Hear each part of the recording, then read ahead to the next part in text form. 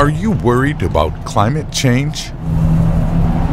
So are we all, and there is only one real solution: getting away from polluting fossil fuels and turning toward renewable energy.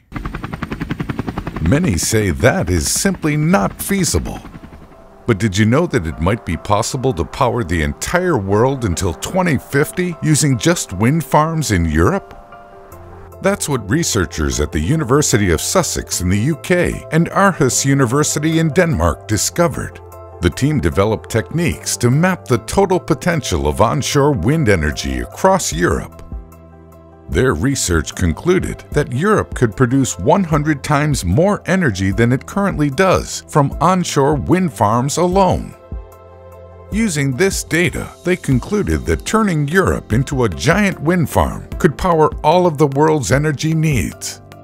To conduct their study, the researchers employed digital wind atlases. They sought out detailed information on wind patterns across Europe and found that 46% of Europe's land could be used for the installation of wind turbines.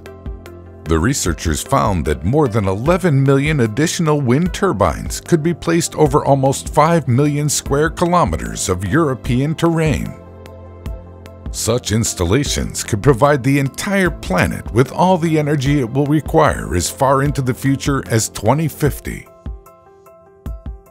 The team is not proposing that we take this option, of course. They are simply pointing out the vast untapped potential of European wind energy.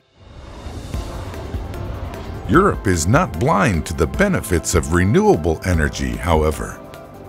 A lot of European countries are taking the lead in producing their energy from renewables. Norway produces 98% of all its energy with renewable sources, with hydropower producing most of that. Sweden produces more than 50% of its energy needs via renewables and is aiming for 100% by 2040. Almost 100% of the electricity produced in Albania comes from hydropower sources. Germany set an ambitious target to get 65% of their electricity from renewables by 2030. And finally, Denmark gets more than half of its electricity from wind and solar power.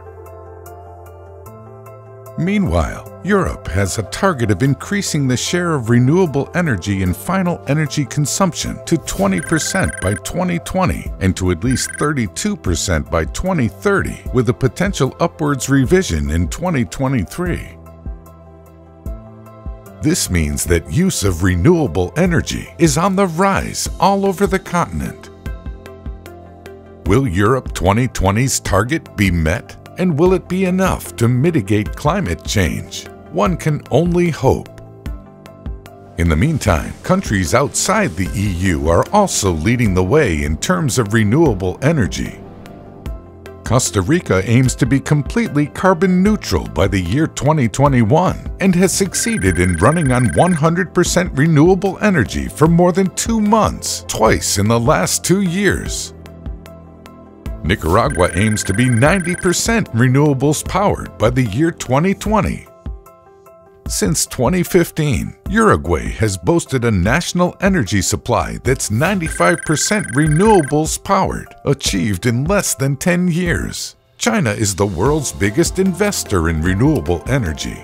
Morocco is building the world's biggest concentrated solar plant. In fact, most countries are investing in clean energy one way or another. Which brings us to the question, could the planet someday be powered by 100% renewable energy? Stanford professor of civil and environmental engineering Mark Z. Jacobson thinks so. He has long argued that many countries could move to providing all electricity and heat using 100% renewable energy, namely wind, water, and solar power. In his research, he has shown that renewable energy sources can be scaled up in cost-effective ways to fulfill the planet's energy demands. He has also published papers for a select number of U.S. states on transitioning to 100% renewable energy by 2050. Is this really a possibility? The science seems to support Jacobson's plans. Now it's just a question of getting the policies in place to make the transition.